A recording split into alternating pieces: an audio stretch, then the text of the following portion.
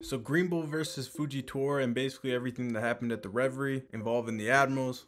Let's talk about it. So I appreciate everybody that liked the last video. You guys smashed the like goal of 150. We're only a couple days in, so appreciate that. As promised, another video coming right away. Let's try and replicate that here. Let's get another 150 on this one, and more content will be on the way.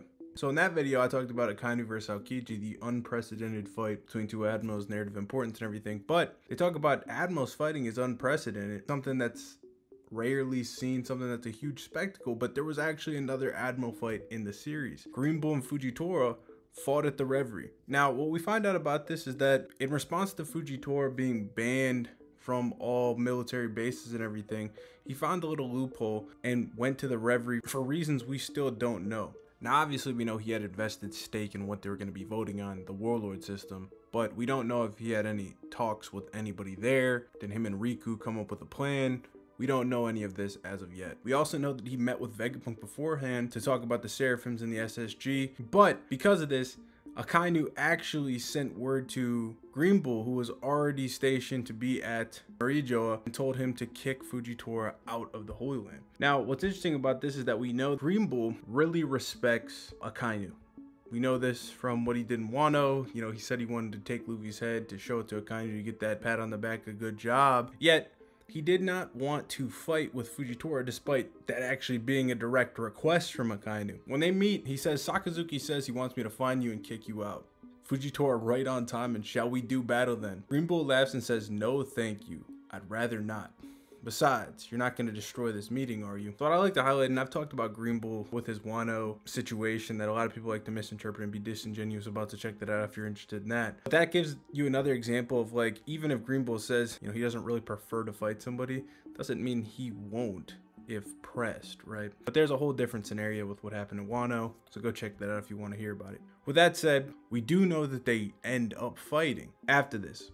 Obviously, when they first met, this was before the Revs had made themselves known. What we see from the Revs is that Karasu is basically taken out. They look to be Cypher Pool agents, regular Cypher Pool agents, using named attacks, Obla Suit, and Soul Lotus. And then right at that moment, Fujitora steps in and immediately starts slicing all of Karasu's crows with ease, like it wasn't even a problem. We then see that Fujitora was actually planning to call down a meteor. Now, calling down a meteor isn't a sign he was in trouble or anything. Actually, if you go watch my Sabo Fuji video, you know that this is just a sign of him giving a test. He sent one down for law. That's what he did at the beginning of the fight. It's a very, very casual maneuver for him, and it's honestly like a starter. We also got the great lines, two admirals. If this wasn't the land of the gods, they could wipe the map clean between the two of them. Meaning that, of course, in Marijoa, they have to hold back. Now, the other instance, the other admiral here was Green Bull. His performance was against Morley, much less desirable, because you have Morley basically stabbing through Green Bull's hand and saying, oh, why is this boy so angry all the time?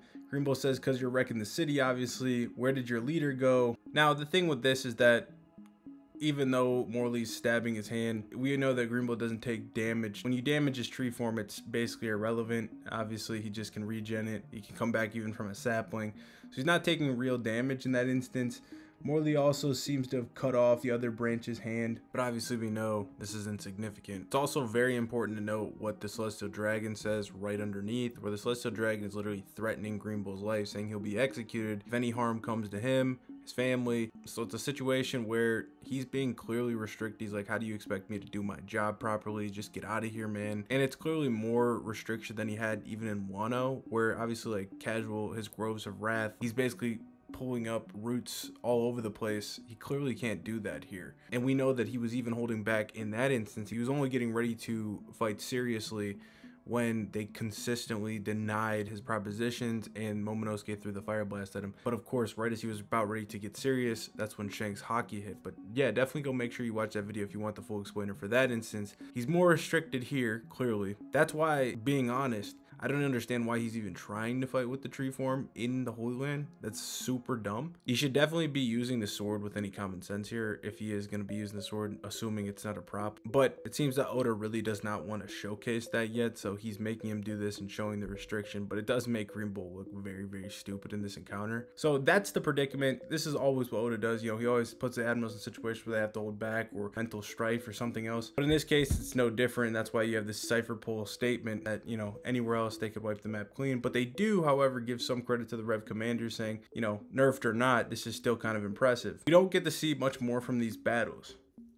Nothing more from the battles, actually. We don't really know the true gauge and how strong these Rev commanders are. Are they stronger than the average Yonko commander? Wouldn't be surprised if that was the case, because don't forget, these upper tier guys are captains in their own right. They're military captains of the Eastern, Western, Southern, and Northern forces. The only one missing is obviously Bello Betty, but the three fighting are the other three captains. They all have their own vice captains. So there's a clear different hierarchy in the Rev army. Also, obviously, dragons waging this full-scale war against the world government.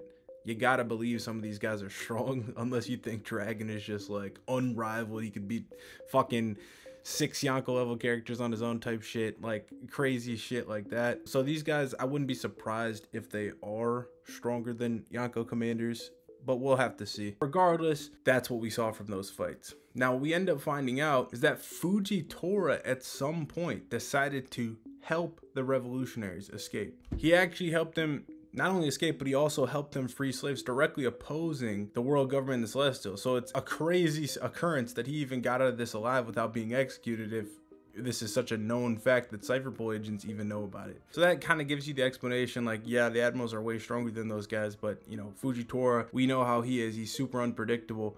He got in his feelings about something and ended up fighting Green Bull, and then that's how they escaped, it seems. Sabo wasn't involved. You saw Sabo was running around trying to fight the Gorse and everything. He ran into that. Had Cobra sacrifice his life for him. So a lot of people were disappointed Sabo really didn't get the fight with some of these admirals as previously thought. What we do see from that Green Bull and Fujitora encounter is that Fujitora in chapter 957 is shown to be in bandages. Now, chapter 957 is after the events of the Reverie. So we know that he was damaged here, and we know that it seems like he got damaged from the fight with Green Bull. In comparison, Green Bull shows up in Wano completely unscathed.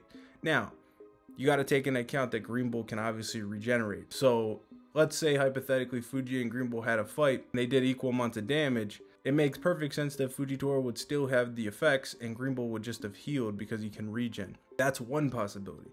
Another possibility is, of course, you know, Green Bull could have got the upper hand, but I think that there's two much more likely outcomes of what happened here. One, I think that Fujitora just did the bare minimum to help the people escape, and then he probably stopped fighting because obviously he doesn't have an ego about things. He accomplished what his goal was and realized, like, hey, I'm not going to fight this guy here. And then that could have led to him getting hurt or something like that. Maybe he was just enduring the onslaught from Green Bull to kind of mitigate the situation. It's also possible he was punished after the fact, and some of the damage on him could be a type of penance where somebody did some damage to him. It could have even been a God's Knight if they were in the area. So we don't know what happened, but I do find it very interesting that, you know, Fujitora gets to remain in his position, remains an admiral after directly fighting one of his party and aiding the enemy, directly opposing the world government and freeing the Celestial Dragon slaves. Because when you think about it, this is straight up treason. So I guess maybe, you know, we have a recount from Jabra. Who knows, I guess, if it's true, although I think that it did happen. And that's the thing that really blows my mind, because it's like, it's not a secret. Cypherpole knows about it. So obviously they reported to their higher ups.